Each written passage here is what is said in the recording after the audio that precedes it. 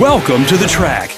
Today, we blur the lines between reality and virtual reality as we take a closer look at 5 common facts of race drivers and their digital counterparts. Gentlemen, start your engines. Hi guys, I'm Sven M, I'm a Porsche factory driver. And I'm Josh Rogers, sim racer and winner of the Porsche Esports Supercup. So today we're going to show you our top 5 shared facts between sim racing and real racing. Yes, and with esports growing into the mainstream, our processes and preparation have become much more like yours, Sven. Yes, that's true. So let's start with our top 5 training routines.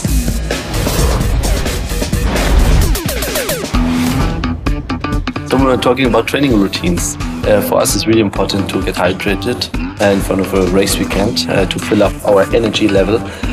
How's about you? Well, for us, obviously, hydration and eating good foods is important. But most of the time, for me, especially based in Australia, it's all about getting yourself on the right body clock, which I guess is a little bit similar for you guys if you have to drive through the night. We try also to prepare a race weekend on a simulator to see the braking points and a complete track layout. But then on the race weekend, everybody has only 1 hour, and in this hour you also have to set up the car.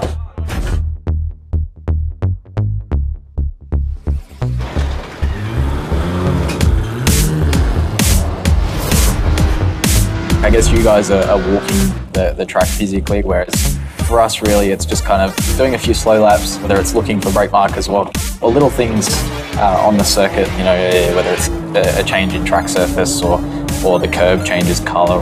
Our preparation is really similar. The most important thing is when we arrive on a race weekend, we go and do a track walk to see how the asphalt is changing and how you can ride the curbs, driving offline, looking for spots to overtake other people, and also driving into pit lane, exit pit lane to really have all possible things to look at. I guess it's a little bit similar to us in the sim. You can kind of set up a practice race with your teammates. That wouldn't necessarily be realistic, but just to try and, you know, figure out where you can pass and how to set up moves and stuff. How's that work for you guys? I mean, I think it's learning by doing. You have a lot of experience from the past, and you also watched other races, so we see how the start was at this race, where we can overtake. Regarding muscle memory, in terms of like braking and such, is that something that you normally can figure out quite early on in the weekend? Most of the time we need between 5 and 10 laps to learn the track. If we have done a good preparation before, it's much easier, then you really can concentrate on driving and on developing the car setup. Yeah, I guess it's quite similar. For us, obviously, we do a lot of preparation. You know, it can be anywhere from 10 to 15 hours, but normally in the first kind of half an hour, you know the track, and then from there, it's all about trying to get those last half a 10 is everything. How important is the perfect strategy during a race weekend? Immediately after qualifying, you'll kind of look at the grid, look at where you're going to start, and kind of give yourself a little bit of an idea of who's around you as well. If it's a 24-hour race at the start, you're not going to be as aggressive as possible, but like in the Porsche Esports Supercup, for example, we've got 15-minute and 30-minute races, so off the start, through an opportunity to gain as many spots as possible. For us, especially in the longer races, is actually really, really important. You know, if you can manage to double in a set of tyres, you're looking at nearly 30 seconds gained in the pits. Especially, you know, in the longer races, you can cut out a complete pit stop in something like Le Mans or the Nürburgring 24-hour. So much like in the real world, fuel conservation and tyre conservation are super important in terms of getting the result at the end of the day. Which I guess ties in a little bit with what you guys do in the endurance stuff. Sounds really similar. And then speaking about pit stop strategies, to really find the optimum time when going into pit lane, maybe to jump some people doing undercuts for gaining positions. Pit is a good word. I might get a stop right now.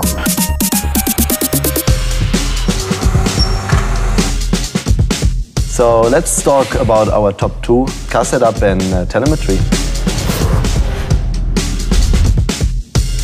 How does it work for you to find the perfect car setup? Most of the time we use telemetry and data analysis like you guys do in Motec. Obviously we've got our garage screen with all sorts of things like tyre pressure, all that kind of stuff, just like you.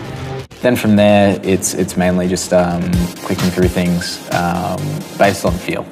What's it like for you guys at the racetrack? During the session we can do like little changes, and then after the session we do like spring change.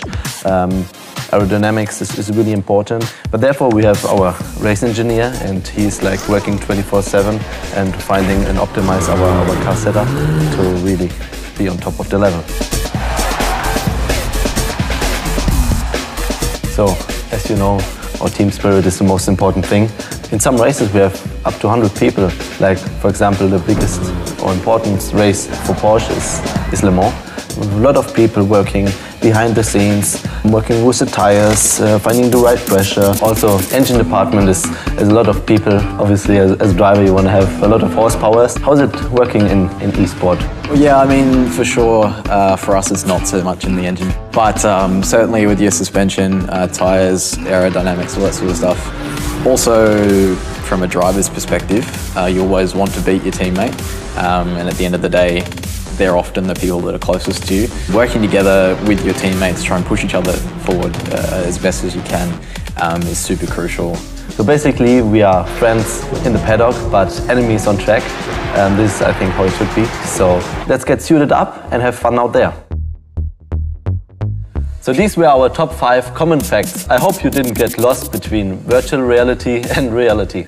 And I encourage you to come along for the Porsche qualifying series and iRacing to compete in the 2020 Porsche Esports Supercup with myself and many others. So, Josh, let's go out and have some fun. What do you think? Sure, let's go. Good.